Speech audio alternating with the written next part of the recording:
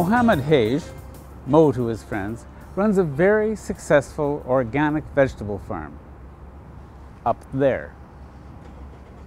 Every city has acres of flat industrial roofs. Every one of those roofs is potentially a garden. And for Mo Hage and his colleagues at Lufa Farms, the largest and strongest ones are potentially farms. This is Lufa's first farm, the first rooftop farm in the world, in fact, in an industrial district in the northeast of Montreal. Their second one is a few kilometers away in the western suburbs. Every night, urban farmers work through the rows of fresh organic vegetables, picking to order, plucking precisely what their customers have requested. Every day, those custom boxes of vegetables are dropped off at strategic locations around the city.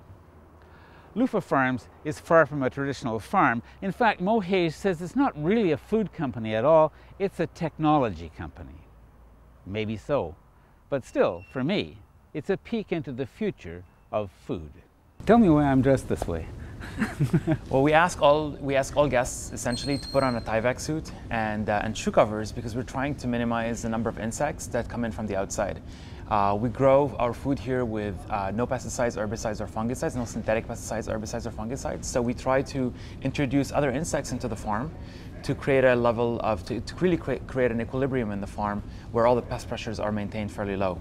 So to make our job easier, we'd like not to have all the insects that are outside joining us on a regular basis. So this just helps keep a level of separation between the outside and the inside. Come back to what you said there, because you said you try to maintain a level of benign insects, I guess, or you Sure. try to maintain a kind of insect community? Both. Yeah, absolutely. I mean, the key about growing food without having too many problems is to have enough insects, both good and bad. They keep themselves really busy and they leave the plants alone.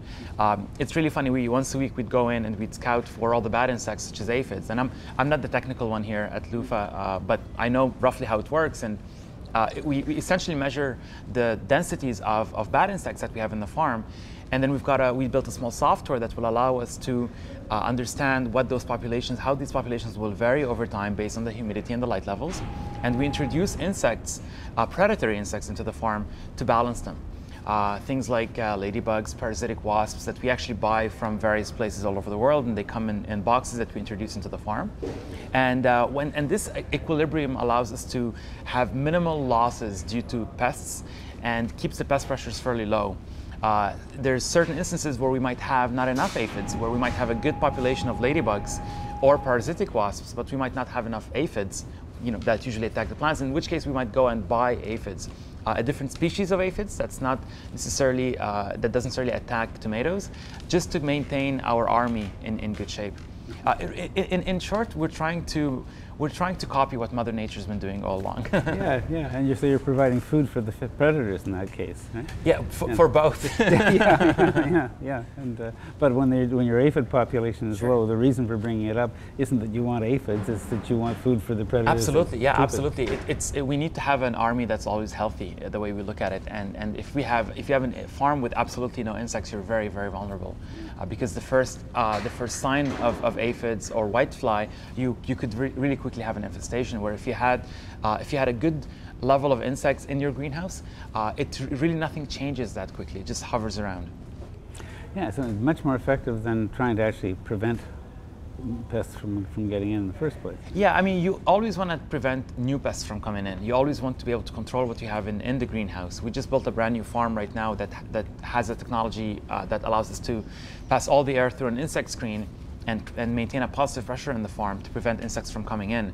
So we don't have to deal with the outside insects, but we still have to deal with the inside insects. But when you have 2 or 3 species, it's fairly manageable. It's more during the summertime where you have, dozens of species coming into the farm that becomes a little bit more challenging. Yeah.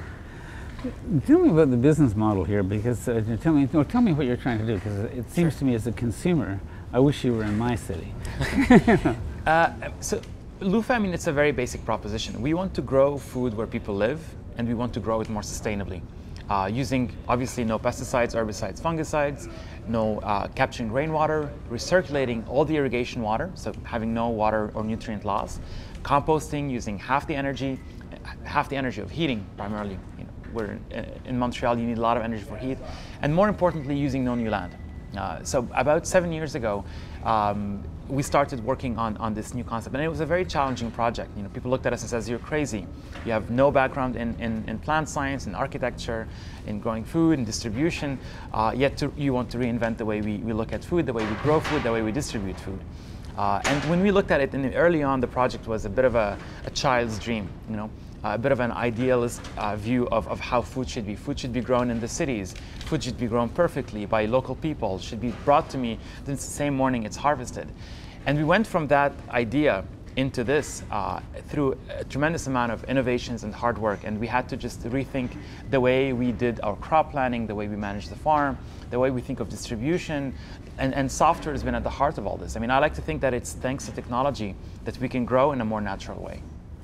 What an interesting concept, that the technology allows you to to be more natural. People walk into the farm, and the first thing they see us wearing Tyvek suits, they see software, they see people with laptops, iPads, and they go, "Well, is this really natural? You know, it's too controlled." We like to think that we pick the best technologies, but technology, we cannot do it without. I mean, you know, when I look at the challenge we have here today, if it wasn't for the software that manage our microclimates, that give us a different temperature and humidity and irrigation for each group of plants, we wouldn't be able to grow without. We wouldn't be able to grow in polyculture. We'd be growing in monoculture. So technology enables that. The fact that we're able to, if someone harvests a head of lettuce, automatically know that lettuce is in demand and schedule more lettuce for planting. So technology allows us to have a seed to table type process where we understand our customers, we understand their needs, we understand the cropping cycles of the plants, and we're able to create a dynamic growing system that self-adjusts really. So there's a number of different areas where we've implemented technologies to simplify our operations, make sure that we're also more efficient. Efficiency is incredibly important. At the end of the day, we need to make sure that our food is not only amazing, it's affordable. And there's a direct correlation between that and efficiency. So we work very hard to make sure that we're monitoring our costs, we're monitoring our efficiencies, and we're able to deliver food that's competitively priced. Who is your typical consumer? Our typical customer is a Montrealer, a local person that loves good food and understands sustainability. I think we only sell our food to consumers in a bit of a subscription type model. So you get a weekly basket from Lufa. You're able to see what's in your basket and change the content of your basket. We start off with the Lufa veggies, and we complement our production with the productions of about 40 different farms that are all in the area that share the same vision of sustainability as Lufa. So these are potato, carrots, beets, onion farms. And we have a few local food artisans that will bake your bread at midnight for your basket. Soon we'll have cheeses and local eggs as well. So the idea is not only do we sell our own food, but we also try to bring together the treasures of the local community over to our customers. And we have customers from really all ages, sexes, races. I think everyone eats. That's what we found out. Of course, but some care very much about it. Sure. I think we have really two very strong segments. You've got the foodies and you've got the environmentalists. And I think people love the project some people adore the project for its environmental advantages, and some people just love it for the food. We do a lot of tastings. We do a lot of open houses. We've had over 10,000 people visit the farm. We've been in operations for over 3 years. And we've had over 10,000 people visit the farm to date. We do open houses on a regular basis. And people get a chance to visit the farm. They get a chance to really hear our story, but more importantly, taste our food. And this is really how we've been able to this is really essentially what does all of our sales and marketing. It's people really tasting the food and seeing the farm, seeing the project. Today we're shipping about 2,500 baskets. So we feed about 5,000 Montrealers with food that's grown locally. And even though it's a small percentage, we look at it as a good start. And our hopes are to turn entire cities self-sufficient with their food production. We know that what we're doing today is replicable.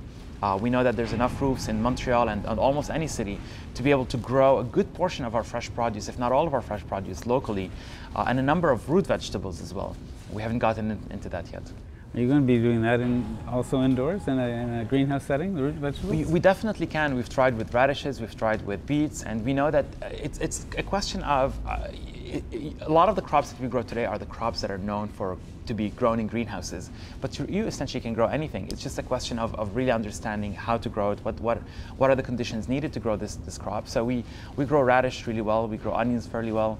We ran out of space very quickly in our first farm, which is why we're looking to expand the project right now. Now you have quite a range of vegetables, and also quite a range of varieties within each vegetable itself. Tell me a bit about that. Sure. The key, I mean, if we're going to be able to grow, if we're going to grow food locally, we might as well pick varieties that are amazing. And the way we see it, it's not the varieties that you find in the grocery store that were bred to be tough, transportable, and essentially tasteless. Because when your taste has never been a factor in cultivar selection for a commercial farm. In our farm, we're working directly with the customers, and we have a direct feedback as to what varieties they like. So, for example, we just planted our new farm, and with the new farm, we're going to have 23 varieties of tomatoes. Over half of them are heirloom varieties, which tend to grow really well in farms, but they tend to be very challenging for distribution. They're very tender, they're very soft, they're uneven. You'll have one tomato that's tiny, one tomato that's massive. So for a commercial grower, that's not always something that's very workable. But for us, because of our direct link with the customer, it makes it a great option. So we experiment a lot with cultivars. Every time we change our crops, we plant new seeds. And the idea is to be able to bring variety to our customers, but also to try to identify exceptionally tasting produce. Walking in Lufa is like walking in a living grocery store to a certain extent. You know, you've got your tomatoes, you've got your cucumber, peppers, herbs, bok choys, lettuces. We have over a dozen microgreens. We had strawberries not too long ago. So we're always trying to experiment and bring in new crops. And we're hoping that over time we'll be able to even grow, to expand that list.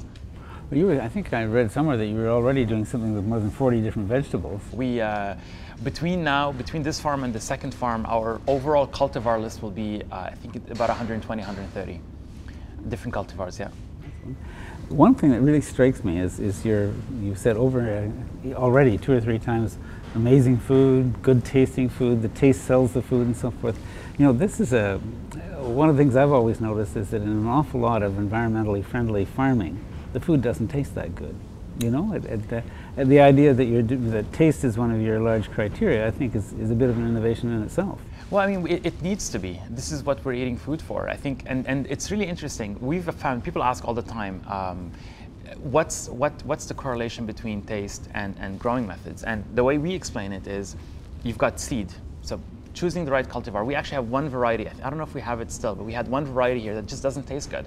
You know, we planted it, we tried it, all the team tasted it, and we just realized this is not a good tasting tomato. So tomatoes taste very, very different one from the other. So you have to choose the right seeds. The second item is really making sure that you're growing properly.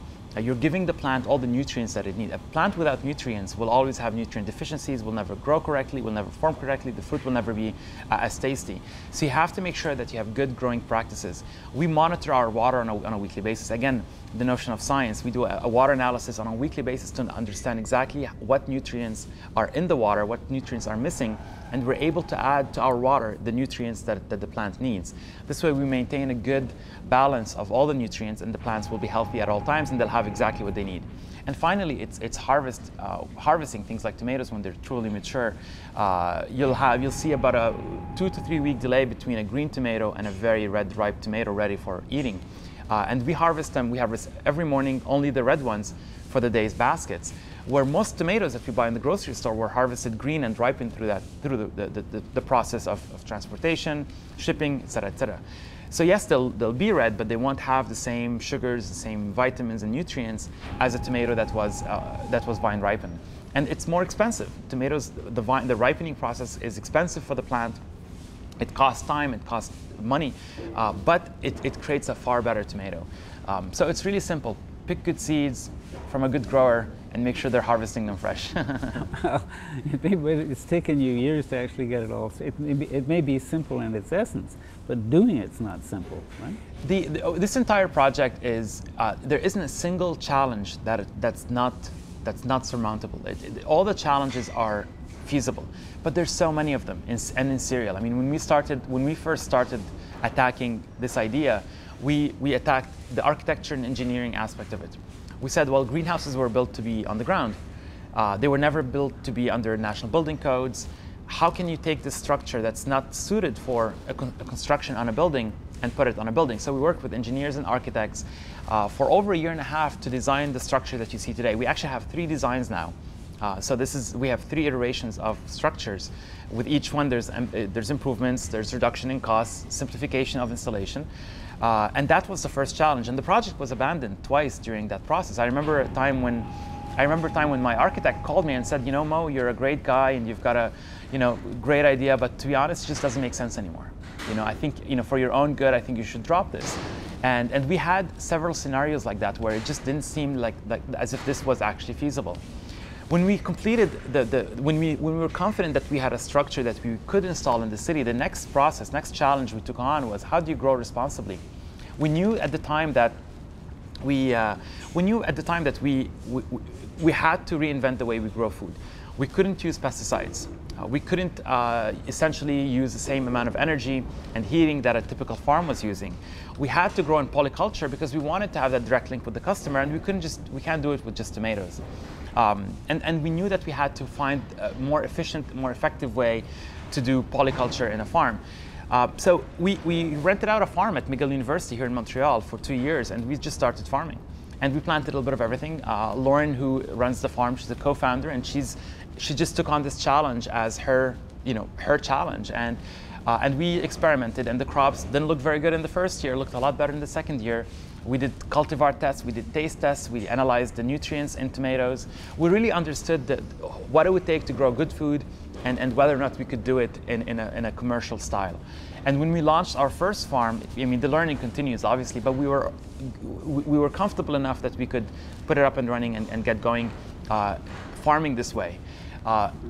This farm, exactly. And as time progressed, we were able to set up more technologies, more processes, the team evolved, and I think we're at a point now where we're confident that this works. Polyculture, growing food without pesticides, recirculating water, composting, using less energy, and creating a workflow that allows us to harvest in the morning for baskets or for deliveries same day.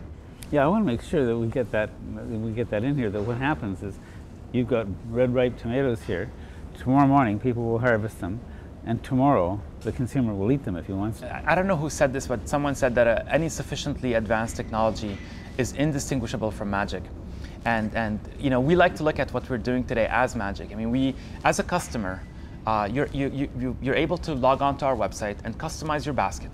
And you'll say, I want tomatoes, and because I'm getting a whole bunch of Italians over, I'm going to get some basil, and I'm going to get some Lebanese cucumber, and I want a bread, a honey, some cheese, and some Swiss chard. And essentially, you have till midnight to customize your basket. And at midnight, all the action happens. So at midnight, we lock up the order, so you can no longer play with your basket, and we send off emails to all the people involved. So our harvest team get an email at midnight telling them what they need to pick for the day. Our baker starts baking at 1 a.m. exactly what was ordered for that customer. And everything comes together around 7 or 8 a.m. in the morning in a small space we have in the building here where we assemble boxes. We assemble up to 600 to 700 boxes per day now. And we bring it to our consumers in bulk. So we put up boxes on pallets, and we have 3 trucks, which we're not very proud of, but we're feeding a good number of people now with them. We bring them to drop-off points, and we have 120 drop-off points in Montreal in bulk. Every delivery is about 20 boxes, and customers start picking up their boxes as of 3, 4 o'clock in the afternoon, and they've got till evening to pick up their box. Essentially, you're picking up a box of vegetables and foods that was harvested and made, custom order to you the same day. It's an amazing accomplishment to be able. That's a logistical challenge of the first water, isn't it? Essentially, when you look at it this way, it does look daunting, but it's incredibly simple. The fact that this is your warehouse, this is your fridge, you're harvesting what you need, the baker's baking what you need, makes it very, very simple. I think there's a lot of love in doing this. People take pride in the fact that they're waking up at midnight, they're coming in here at 4 and 5 a.m. in the morning to harvest food for you. And I think that's really the sense that that's why it works, because you've got people that are incredibly passionate, you've got people that are very proud of what they're doing, what they're producing, and people that want to make sure that they're part of a new way of eating food. I mean, I'm Lebanese originally, and I'm very, very lucky to have grown in Lebanon, where this is how we ate. Bread was always warm when you bought it. Meat came off the cow. You know, you went to the butcher, and then he just would cut up the cut of meat that you needed. And sometimes there's no meat because he didn't cut a cow that day. Essentially, I mean, I'm lucky enough to know what food was like and what food tasted like.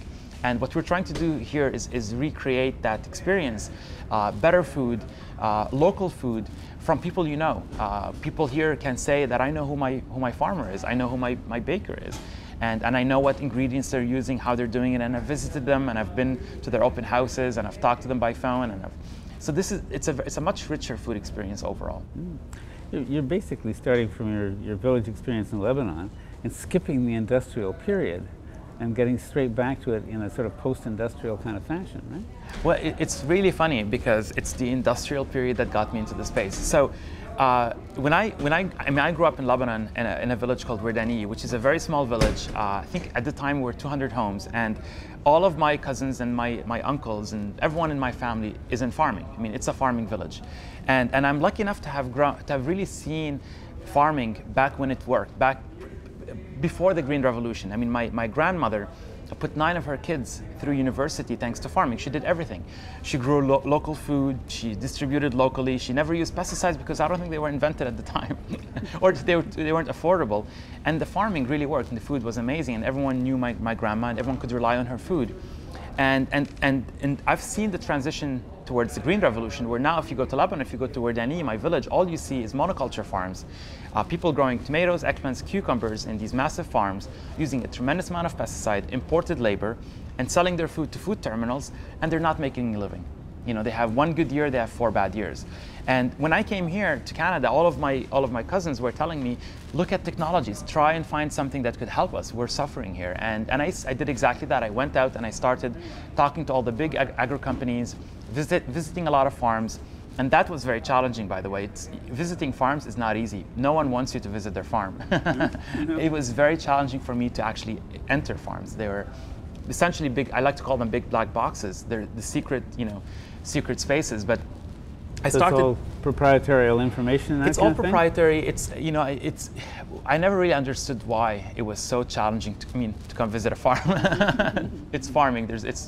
But I started doing all this. I started researching, and I started talking to a lot of farmers in North America, and it was really funny because no one here, everyone was saying the same thing. They said farming in North America doesn't work. That it's heavily subsidized and we still can't make it work. We use a ton of energy in the wintertime to heat our greenhouses, or we don't grow in the wintertime. Transportation is a major challenge because we're bringing our food far away from our farms, and sometimes, you know, if you're in Quebec, you have to ship all the way to the US and vice versa. They said it's hard to find labor. They said Canadians don't want to work in farms. So we have to go to Mexico and Guatemala and bring folks in, house them, and it just, you know, and didn't work. And they said growing food without pesticide was impossible. So you have to use pesticides, otherwise you lose your crops. So it was a very sad, somber type, of a situation. And to me, that's really what was exciting. Is, you know, at that time I had talked to so many people that I knew we had a tremendous amount of challenges growing food locally. And I knew that food had no taste locally because I had stopped eating tomatoes when I came here. And at the same time, I knew that there were folks, you know, all over the world that are working on better things. You know, in Holland, there's a company called Koppert, a company in France called Biobest that are making shippable insects that you can buy online, that you can introduce in your farm, and these insects allow you to grow food without pesticides. In California, primarily because water is so scarce, they learned how to recirculate water and recirculate it at 100%, so they don't lose any water. I knew of one person who was crazy enough to grow in polyculture, and he was down in Anguilla. So really, it was starting to take shape, and you know, at some point, I think I realized that, hey, you know, universities have rooftop farms where they do research. So what if you brought all this together? It was a bit of an iPod moment where, you know, iPod didn't really invent any technologies. They brought existing technologies together and they packaged them incredibly well. So we were at a point where we said, all right, what if we do rooftop farms? You know, what if we did polyculture? What if we did? What if we grew without pesticides and managed water more effectively? And the CSA movement was fairly big at the time. What if we just took the CSA program, renovated it, implemented a lot more flexibility, a lot more software, a lot more user communication into it, and created a new package for food?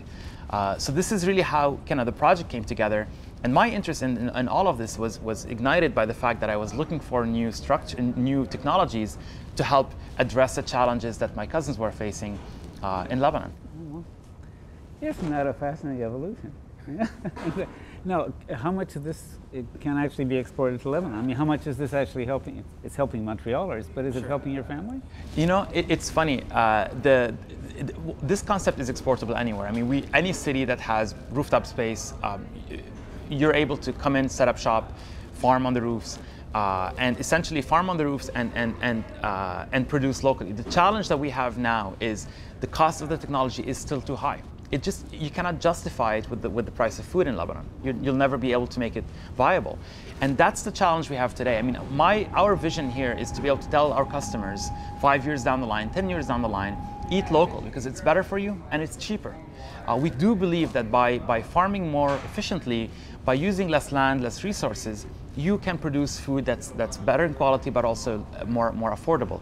So today we find that it's suited for North America, it's suited for Europe, but we still don't believe that we've brought down the cost of the technology enough to be able to implement it profitably in areas like Lebanon or Bangladesh. I have a Bangladeshi friend that says, you know what, you have to come to Bangladesh.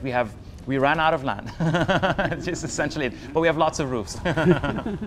Yeah, it would be ideal for that. Well, it ought to be cheaper, shouldn't it? Because you're not using all that energy to ship at great distances. You're not having to warehouse it. You're not having to distribute it. We have no losses. We have almost no packaging. We do run with far less resources. The biggest challenge for us still is the fact that it costs a lot more to build farms on rooftops than it does to build them on the ground.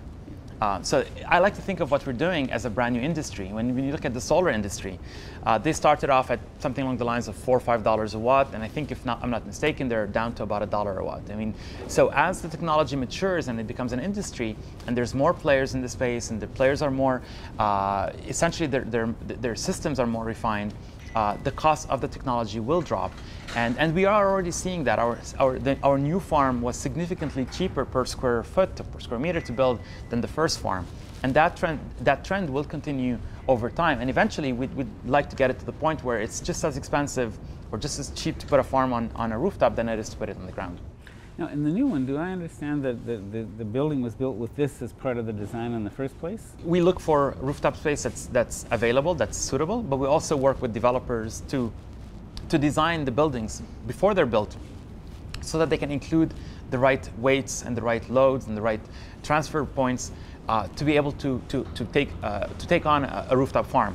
And the advantage there is we're able to really maximize the space. I mean, when we look at this space here, we occupy about 75% of the rooftop, where in our new farm, we occupy about 90% of the rooftop. So we have much bigger farms.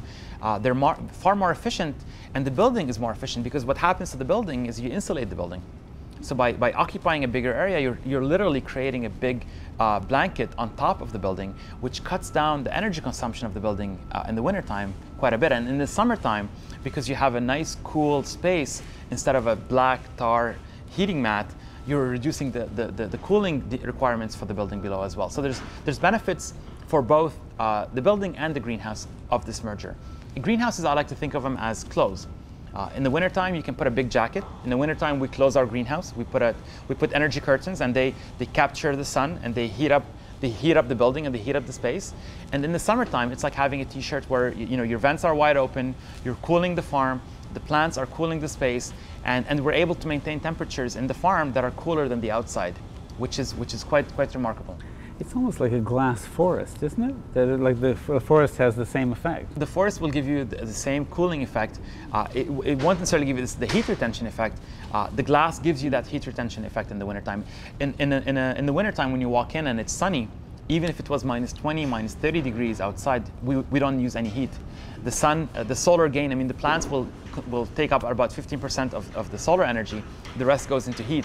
So by making sure our curtains are closed, we're able to use that heat to maintain the temperature we need. And a lot of times we have to vent in very sunny days in the wintertime. We have to actually let a bit of cool air in because the heat builds up so much. The solar gain is that significant.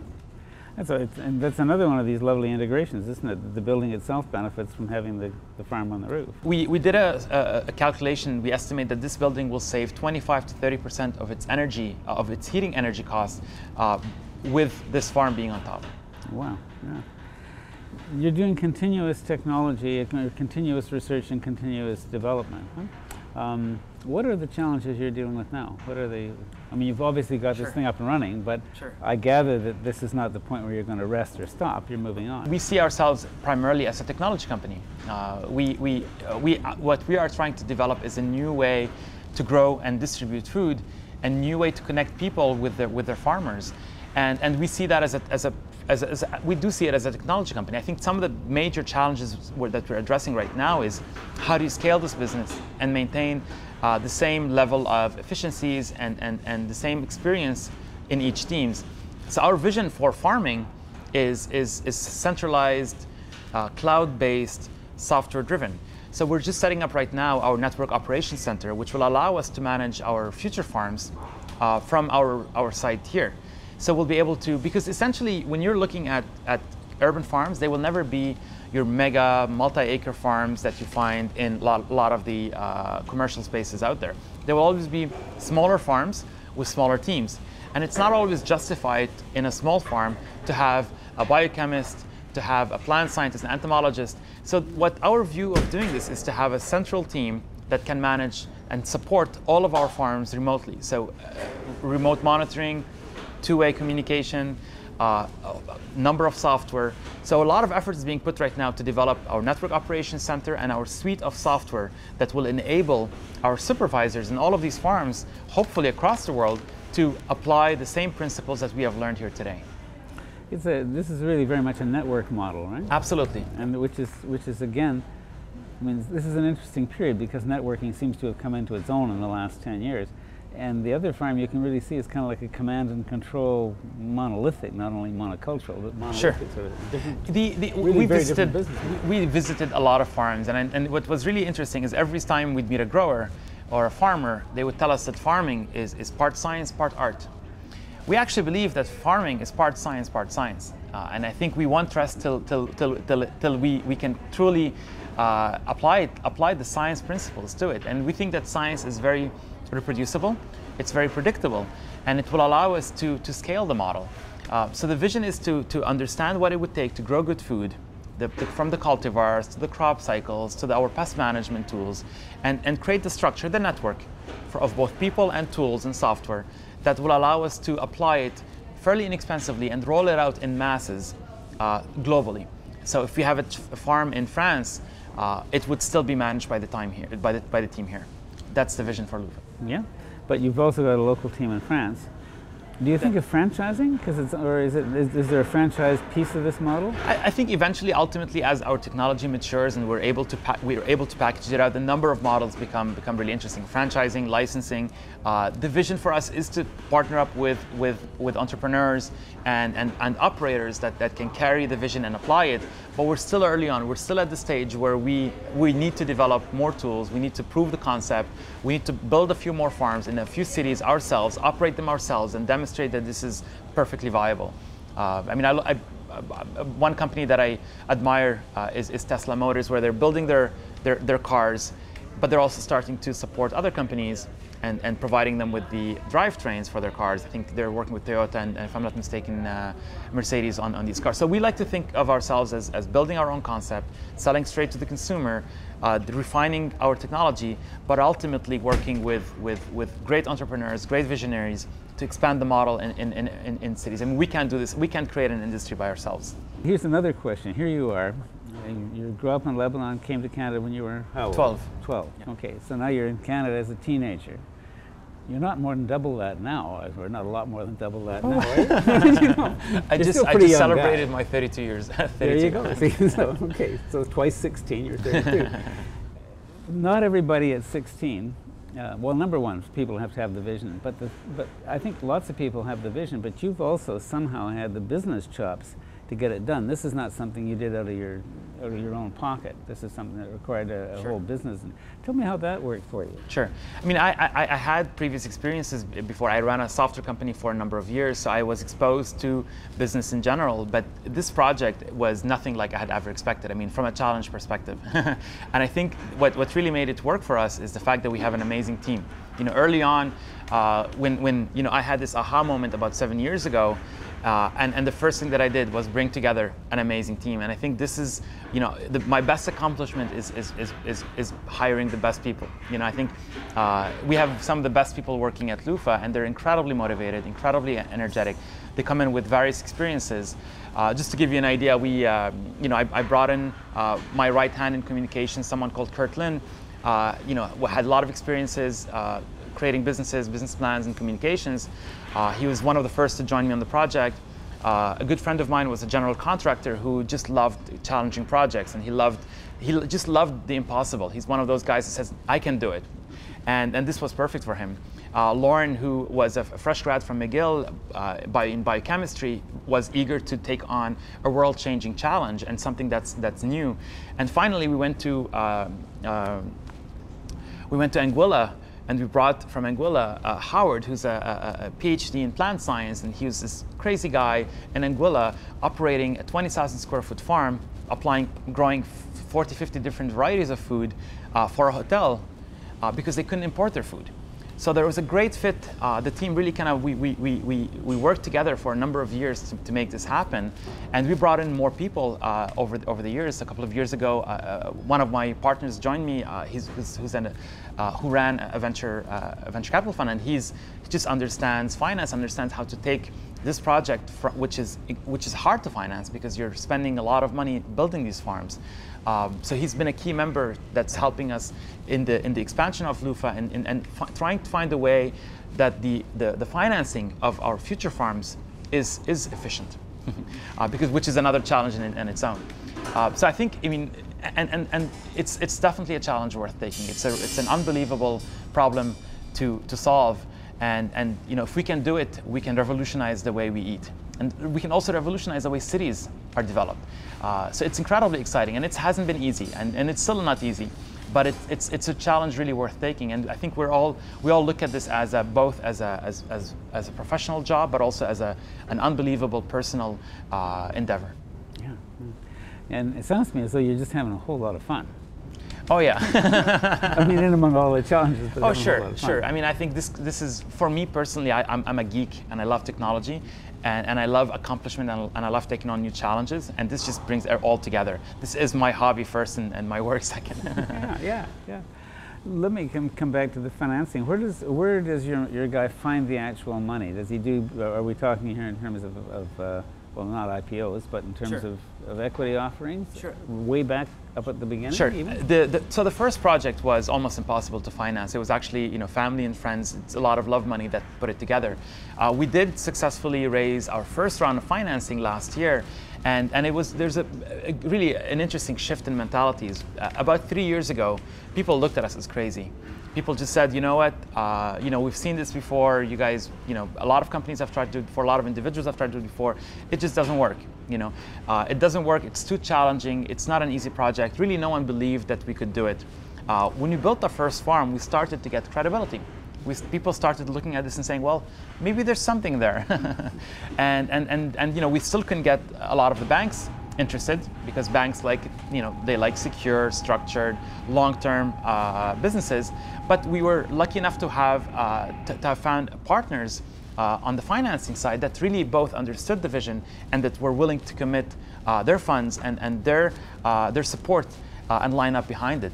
So we raised our first round of financing, which allowed us to build our second farm and some of the next farms.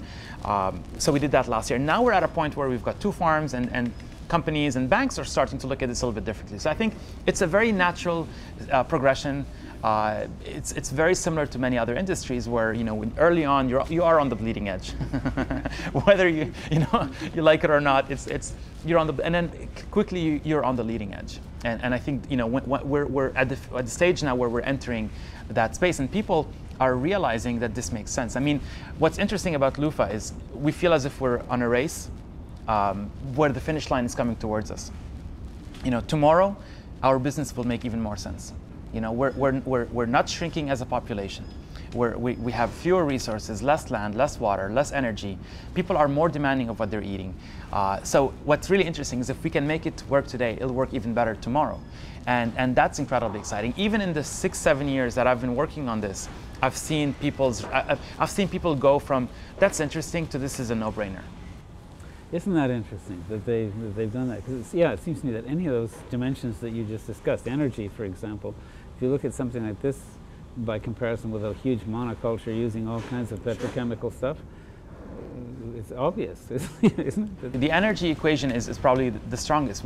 From a heating perspective, the number one expense for a greenhouse in Quebec or in Canada is heating, because it just costs a lot of energy to heat your greenhouses. We get about half of our energy from the farm, from the space below. Essentially, every dollar that's used to heat the building, we will get. So we start off with a platform that has a temperature of, I would like to say, Toronto or Boston. So it's much warmer to start off with than if we were just out in the field. And cities, what's interesting about cities is the coldest time of the day is 4 a.m. in the morning. Not for us. It comes at about 6 a.m. in the morning, where we have a little bit of sun and a little bit of light coming in to combat that. And the reason for that is cities will retain heat a lot better than fields. Buildings and masses and concrete masses will retain quite a bit of that heat. So overall, from an energy perspective, this is the best place to be growing food. It just makes a lot of sense.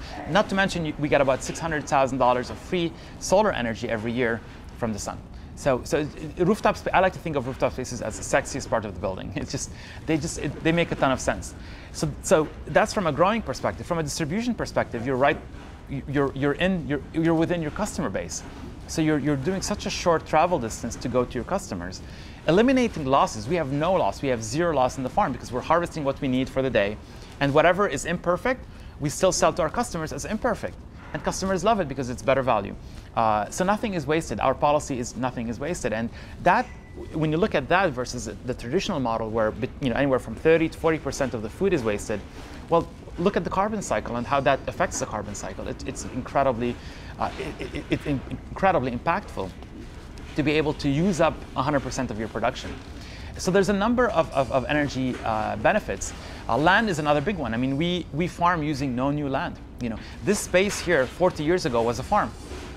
Yeah, and then, for 37 years, this industrial building occupied that space. This entire area was dezoned.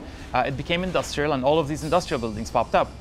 So, but now it's once again a farm, and it's a different kind of farm. So we like to think of this model as, really just, the reason why the company is called Lufa. I mean, it kind of takes us back. I mean, 6-7 years ago, we're looking for a name for the company. And Lufas couldn't, I kept thinking of the plant, Lufa, because in Lebanon, this plant grows up on the side of the building. I don't think we grew it there. I think it just grows by itself. And it occupies the entire rooftop space. And my mom, sets up these trellises to support it because we love it, because it shades the building, it cools down the building. It gives us a squash that my mom will use for cooking.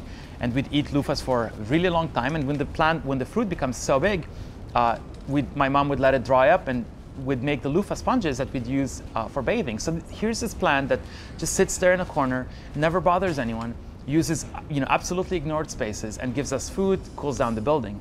So when we look at loofah, we look at what we're doing today. We see a lot of parallels with the plant. We're taking up ignored spaces that really were heat islands, absorbing a lot of heat, not serving the building or the city or the occupants very much.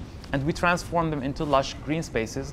We grow food, we hire people, we pay taxes, which is another big problem, paying that much taxes.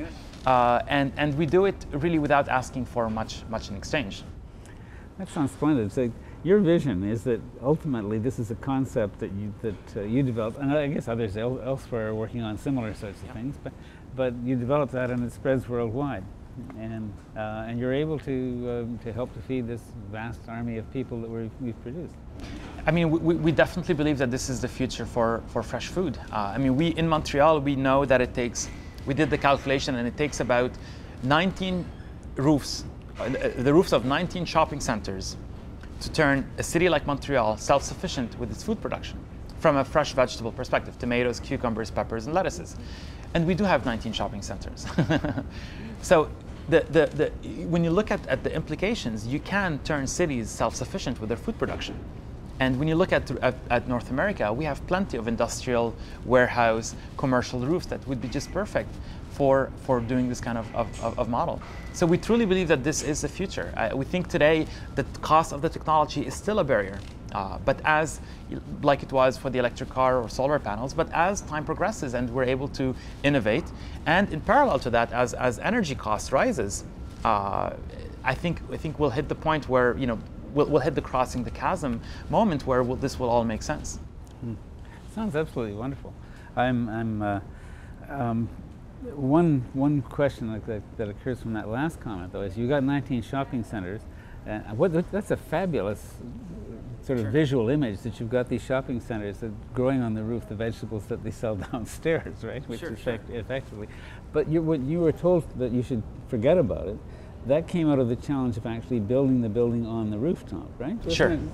And so are you going to have to go to each of those 19 shopping centers and kind of rebuild substantial pieces of them to support this? Sure. As it stands today, that is the major challenge, is when you're looking at new construction, you're able to work with the engineers and the architects to design the building so it meets the demand. But when you're looking at existing structures, very few existing structures are capable of handling the loads and the infrastructure of a farm without any retrofitting. So yes, you can retrofit them, but it's typically a very expensive and very, it's not a very simple process. But there's a lot of new cities that are being built. There's a lot of new shopping centers being built. There are a lot of shopping centers that are being revamped. And the key is for us is to intercept these projects early on, before they're executed, before they're planned, and join the engineering team so we can design the farm right from the get-go. Are you getting any interest from the major food companies, like I'm thinking of Loblaws and Sobeys and so forth? Because it seems to me, if I were running one of those, I would be saying, even if it didn't make, even if it didn't make sense in all these other kinds of ways, just the image of having the greenhouse on the roof of my store and people downstairs knowing that the cucumbers came from upstairs, wouldn't that be a tremendously sexy concept? Sure, it certainly would be. Do they see that? I mean, absolutely. We've had a lot of interest from the folks in the food industry. I know there's a number of companies in the same space with a similar model where they want to build greenhouses on top of grocery stores. We actually believe that it's fairly challenging, mainly because what the consumption of a grocery store does not necessarily match the production output of a farm. I think one discussion I had with a fairly large store where they were telling me that they sell a couple of hundred heads of lettuce per day, and we harvest a couple of thousand heads of lettuce per day. Or we have that. I mean, so there's a mismatch between what you can produce and what you need to sell, and we think we really like the way we're doing distribution, because it does require our customers to really become partners in this project and commit. When they commit, we have certain certainty in how we need to sell our food. So we know that when we harvest the tomatoes, that they're going to, customer A, customer B, and that creates a good level of consistency, and it really eliminates waste, because you've got a commitment on each end, and that model really works well, and it also gives us a great. We get a feedback from our customers on every basket we sell. They tell us if they liked it, what they didn't like, what they'd like to see change, the different cultivars. They give us suggestions for recipes, and quickly we can start connecting customers together and create a bit of a community where people can exchange ideas. And we see that happening naturally at our drop-off sites, where we have some drop-off sites that have over 100 subscribers. So you can imagine 100 people rushing in, between 3 and 6 p.m. to pick up their baskets.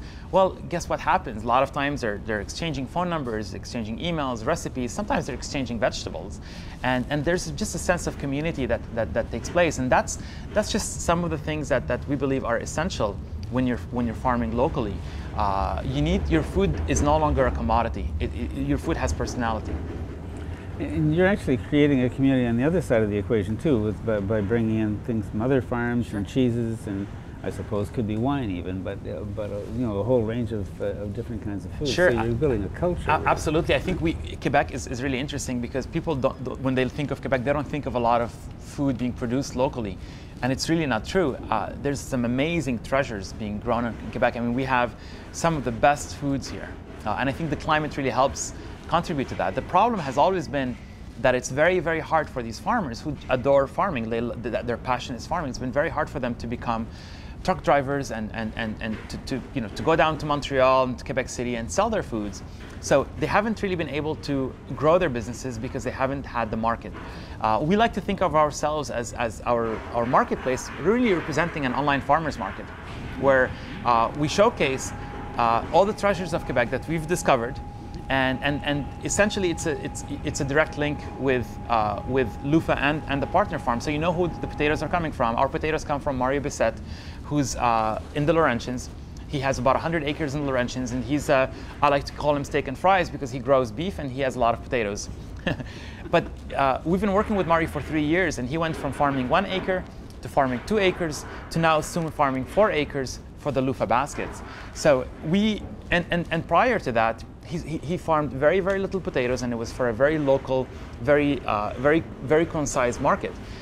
So if we can do more of that, we can quickly start promoting local across the entire spectrum, from the potato farmer to the carrot farmer to the beef farmer to the dairy farmer, and then on top of that, there's a tremendous number of food artisans that are just magnificent. I mean, our baker. We get our bread from a bakery called Lebanon, which is just a couple of kilometers away from our farm, and that bakery is a pure. When I first had my first piece of bread there, I just fell in love, and the owner is a chef that created the bakery because he couldn't find bread, amazing bread, to serve in his restaurant. So he said, I'm just going to make my own, and he started Le Batapin. And they make amazing breads, and for me that's a treasure. And that treasure is inaccessible to all the people in Montreal because it's in a small area. So by bringing it to our marketplace, we become a good venue for Le Batapin, and we're able to connect the rest of Montreal to this amazing treasure. Yeah. There's a farm, I think, called Tournesol on the West Island somewhere, and as my memory is that it consists of 3 couples or something like that, and who've set up this farm together as a kind of a corporation, so that by farming with 3 couples, you get away from the curse of farming, which is you've got to be there all the time. I've never heard of this farm, and we work with about 40-50 different food producers, and we're looking to build that up. I think for us, the criteria is you have to be either organic certified or use no pesticides or herbicides or fungicides. So you have to share the same vision as Lufa. You have to have safe foods.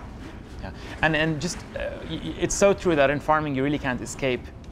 It's a 7-day job. It's like operating a hospital. You have to tend to, or a daycare. You have to really tend to your children. Technology allows you to escape. It's really interesting because we monitor our farm remotely all the time, and it allows us to go on vacation, allows us to be on the beach and have our iPad and just look at the temperature, look at the weather, cameras to look at the plants. That's another really area where technology has been very helpful. And people hear it all the time too, because you're spreading it out over quite a large group of people, right? Absolutely, how many yeah. people? So that we have, I think the company has over 30 people right now. We've got about 15 that I like to think of as they're working on the future. They're working on improving the model, expanding the model. They're really the folks that are dedicated to making this a phenomenon. And we've got about 15 people that are in the operations, from farming to distribution, customer service, et cetera, et cetera.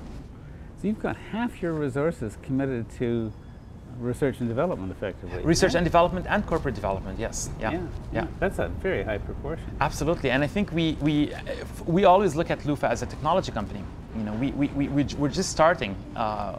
There's so many more improvements we can bring, from choice of cultivar to the growing methods, to even just making the experience more user-friendly for our customers. I mean, I remember, there was this one moment where one subscriber came in, and he said he was really frustrated. He was picking up a basket here at Lufa, and he was very, very frustrated. He said, I came in here and I wanted to park, and I couldn't find a parking spot.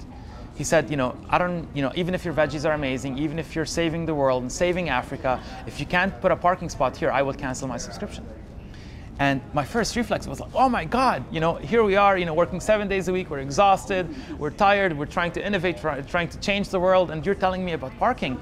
And it was infuriating. And then quickly it occurred to me that he's right. If we want to make this a phenomenon, we have to be able to bring people what they need. We can't just tell people, sign up to Lufa, support Lufa. No, people need to be buying this because it's better food, it's better tasting, it's better quality, it's better value. You know, I think Elon Musk said, I don't want people to buy my car because it's electric. I want them to buy it because it's an amazing car. So that's kind of how we see ourselves, and that's why we've got 15 people dedicated to improving that experience and making it really magic. This is a geek's corporate model, right? Absolutely. We're all geeks at heart. We all love technology. We're all programmers, and we. Your future is the whole world, but you're taking very rapid steps to grow even now. Eh? Tell me about how you see it rolling out. Sure. I mean, we're at a point now. I always like to take different industries as a comparison. I like to compare what we're doing today to the electric. Sometimes we think of what we're doing as the electric car of agriculture to a certain extent. And we're at a stage right now where we've got the concept, we've proven the concept to a certain extent, but we're not yet ready for rolling it in masses, if I can say. I think we still have to demonstrate certain steps before we can go out to the world and say, you know, this is change the rules for developments of new building. Every new building must include a rooftop greenhouse. So I think we're at a point where we still have a number of demonstrations to make. We have to show that the concept is expandable in multiple cities. We have to show that we can get to the point where we're feeding, 5, 10, 20% of a city with this model. But for us, the future is to see this expanding in every single city. I mean, more and more people are living in cities, and this is for us. It just makes a lot of sense. I think over the next 5 years, we still have a lot of work to demonstrate the technology, but eventually our goal is to change. Our vision is a city of rooftop farms. We want to make sure that cities understand that this is the way to develop sustainably, and for consumers to realize that, yes, we can get our food locally. In the immediate future, you've got farm number 1 in Montreal, farm number 2 in Montreal, farm number 3 in Montreal, or? We're hoping farm number 3 will actually be in Boston. We've got a team in Boston now, 2 people in Boston that are dedicated to getting the projects up and running in Boston. We looked at Boston primarily because it's a very similar city to Montreal. We have a number of our team members and founding members that are from Boston. So we look at Boston as really the next city we want to expand in. It's interesting because you obviously have a very international flavor among your people. You've got a group of people brought together by ideas, visions, and interests, right? I'm a big believer that you live in the world. You don't live in I mean, I think we have to understand that for this to happen, you have to bring in people from all over the world. Whenever we take a group picture, it looks like a commercial for United Colors of Benetton. You've got everyone represented in there, and we all love it because it brings in new ideas, new ways of doing things. And when it comes down to expansion, it really simplifies things because we literally have a person in every single expansion city that we want to be in. We've got folks from Boston, we've got folks from France, we've got folks from Chicago, Toronto. So it really helps from that perspective as well. Are those the next cities? I was going to say, what's city number 3, what's city number 4? I think for the time being, our focus is getting Boston up and running. I think once there's a number of cities that would be rolled up after that, but we still haven't, we haven't really finalized, that portion of our expansion yet. Our focus is really to get Montreal growing. We have a lot of projects here in Montreal and surroundings, but also in Boston. Yeah, and you are going to need in every city that network of people that can connect you with the other food artisans that will share the basket. Right? Sure, it's a small team in every city, but the plant science team really remains centralized here. Yeah. So that's how we will be. It's a fascinating thing, isn't it? Because in the one sense, it's very centralized in that sense, and in another sense, it's very decentralized. I mean, you've got to find another baker in Boston, absolutely, right, absolutely, and, for sure. And in Toronto, and the flavors are very different. The language is very different. Yes. But that's what makes. I mean, eat local, think global. It's just act local, think. This is really a great example. I mean, some things are just done better on a global scale. Sometimes I like to think of what we're doing from a farming perspective is we're bringing to farming what Starbucks brought to coffee. A very standardized way of doing things where you come up with the best processes, the best methods, the best software, the best tools, the best communications. But then on the food distribution side, it's incredibly local. It's hyper local. And even in the decisions as to what to grow. Sure. I mean, when we launched this project, we had 3 rows of eggplants, because I'm Lebanese. And I quickly realized there's not that many Lebanese people. But our system automatically adapts. If we don't sell as many eggplants, we grow less eggplants. So we're able to adapt to every single city that we're in based on the micro requirements there. Is there either now or possibly in the future any public component to this where, because it would make sense for a government to say, yeah, we'd like to see this happen, it makes sense for all kinds of ways, we'll give you a bit of an incentive, we'll give you a tax break, whatever, anything like that on the horizon? One of the challenges and opportunities that we've had is in this first farm, we have no tax breaks. I think we pay taxes right now as if we pay about 20 times more taxes than per square meter, square foot than a traditional farm does. So we're being taxed as if we have an office in here, because this is to date not considered a farm by the evaluators. And it's been a bit of a challenge because it doesn't create a level playing field, because we have higher expenses to be able to operate and innovative projects in the heart of the city. We're seeing cities like Boston, New York that are really starting to think of how can they promote urban farming. Creating incentives in place, eliminating any taxation on urban farms, because they understand that farming is not necessarily, it's not like running an IT business. The capacity to pay these taxes is not necessarily the same. So this project, we've had to do it financially independently, but in a way it's been good because it's really forced us to look at our efficiencies and create a form of agriculture that's truly independent. I mean, the first rule of sustainability, in my opinion, is financial independence. If you're not profitable, you are not sustainable. And I know it doesn't apply perfectly because there are some inequalities in the model, but mostly the price of fossil fuels skew the entire equation. But for me, this project has to be financially viable. And without incentives, without help. And if there are incentives, obviously we'll benefit from them, we'll take them, but we're confident that you can, by farming locally and by reducing the inputs and having a direct link with the customer, this type of farming works even without incentives. Mm-hmm. Mm-hmm. But it might help you to grow faster. Absolutely, right? For sure. What about things like scientific research tax credits? Are those of any benefit? The R&D credits in Canada, I think it's a great program because it allows you to really, which is one of the reasons why we invest in technology. I mean, if we were in the US, I know certain states might have similar credits, but it might not be the same scenario. I think Canada's really done a great thing by setting up these R&D credits because it allows people to, hire a science team, invest in technology, and invest in projects that can be exported throughout the world. And I think we, by creating our network operations center and the software package that will manage our farms, we'll be able to set ourselves aside by having done this. And I think being able to benefit from R&D credits is definitely a great plus. Mohamed Hage, the youthful visionary who's created the first rooftop farm in the world. If you enjoyed this interview, you may also want to look at our interview with Brian Brett, the poet-philosopher who wrote Trauma Farm, a rebel history of rural life, or our conversation with Vandana Shiva, head of Navdanya, a remarkable network of seed keepers and organic producers in India. For The Green Interview, I'm Silver Donald Cameron. Please join us again soon.